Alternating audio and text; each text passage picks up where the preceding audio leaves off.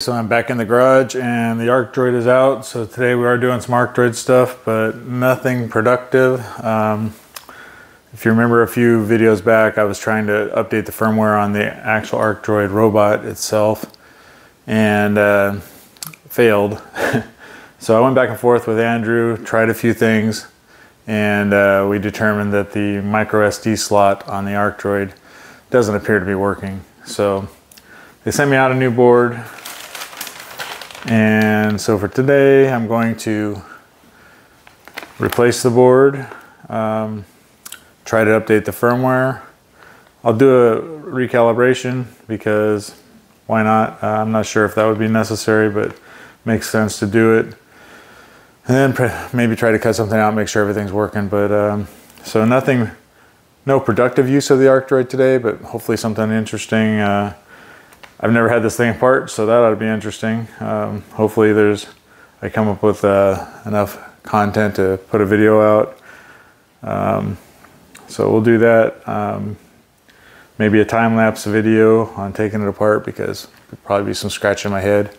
Looks pretty simple though. So anyway, I'll take this apart, replace the board, and then they also sent me this board, or well, at least the connectors for this miniature board for the control unit. I haven't had any trouble with that, so I'm probably not going to replace it, but I will replace this guy. So that's what we're doing today.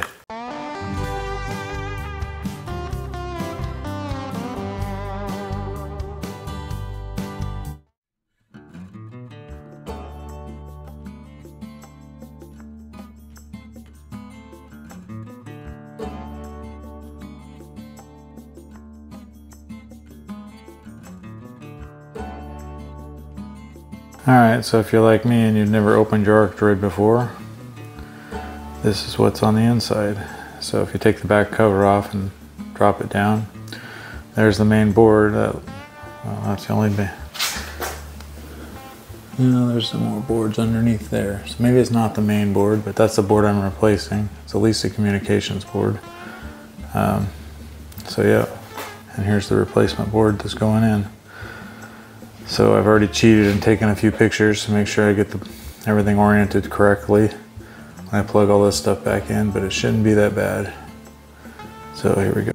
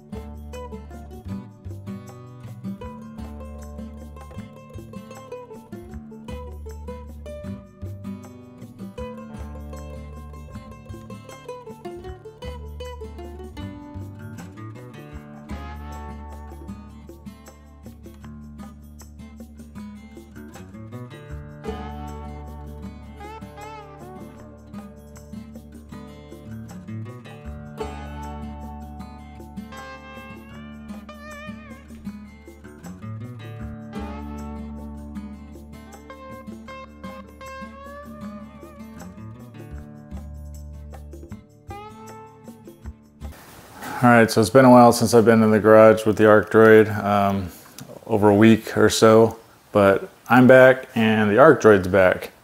So the beginning of this video, I started talking about replacing the board, and I showed you that it's been like a week or so, and I've gone back and forth with Andrew because I had an issue. The issue turned out to be that one of the plugs for the sensor that senses the top arm, the back arm, wasn't making a good connection. So in the end, all I had to do is reseat those. So he sent me the board, and as I just showed you, I replaced the board, and once I reseated those plugs, which Andrew picked up on it immediately, so that was not difficult. I did a couple of typed in a couple of codes, sent him pictures of the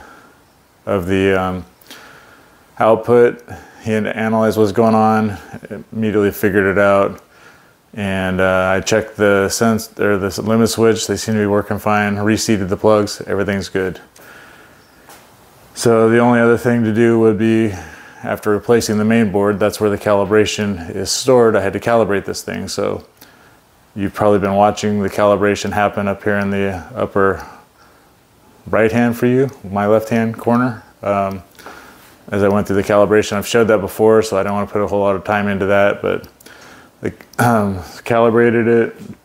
So I'm going to do a test cut, and that's probably all I'm going to do today on this video, is just to let everybody know that it's back working. I've got a new main board and a new communication board in the remote unit, so everything's working good.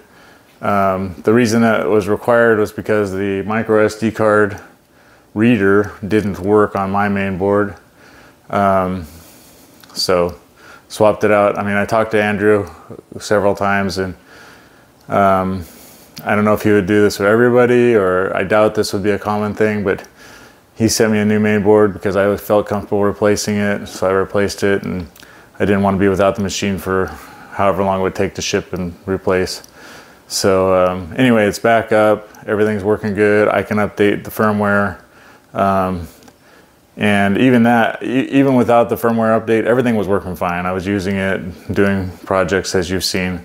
But you know, for the fear that some new feature would come that I couldn't use, I wanted to get it updated. So anyway, that's why I did it. And everything's good. The SD card, micro SD card reader works. I did do an update, although it was at the current firmware anyway. But I validated that it was able to go through the process, and calibration came out good. So I think everything's good. The only thing left to do is do a test cut. So let's do that. Okay, so I got some old 16 gauge that I've done several things on, mostly tests it looks like on this one. So that's what I'm gonna do again. I drew a 6" by 1" rectangle just in trace on simple trace here, and we'll go ahead and cut it out.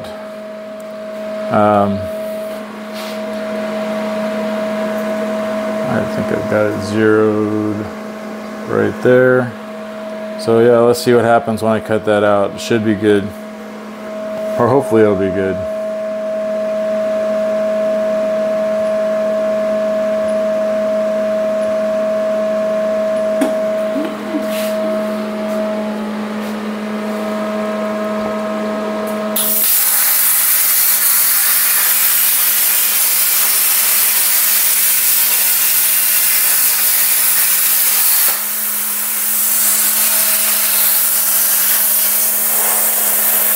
So there we go, lines look straight. I believe the calibration is accurate, so I think I'm good. I think the Arcdroid is repaired and ready for whatever I'm ready to do next with it, and that's cool. All right, so there we go. Cut out what appears to be a very square or rectangle, true rectangle. Everything's working well. All the, it can read and write. I'm very happy with Arcdroid and Andrew for their support, sending out the board. Andrew's been very responsive via email, and we were able to figure out the problem that I probably created when I didn't get the board seated or the plug seated properly, but yeah, everything's good now. I've got all the features, and no worries. Very happy to have the Arcdroid, and I'm very happy with the service and support I've been getting from Arcdroid. So I don't think this is a common problem. I don't think this would be something that anybody else would have to deal with. I mean, the failure of a micro SD slot, I don't know what it would be. Maybe it's a cold solder joint or something, who knows. But I'd be shocked if that's a common problem. and I may be the only customer that had to do what I just did as far as replacing the main board. So I wouldn't consider this to be a common thing, and not afraid of that a bit. And I would recommend this product to anybody. It's awesome. The support's awesome. And how else could you get a plasma cutter in this small space? Or a CNC plasma cutter in this small space. So anyway, it's all good. Very happy with the Arcdroid, and glad to have everything doing what it's supposed to do. So end of the repair type videos, and hopefully I'll have project type videos. Also have an update for the shade structure videos coming. So, they've been installed and the shade cloth's getting installed. So I'll do a quick short on that and show how that came out. But yeah, very happy with the product. Thanks for watching.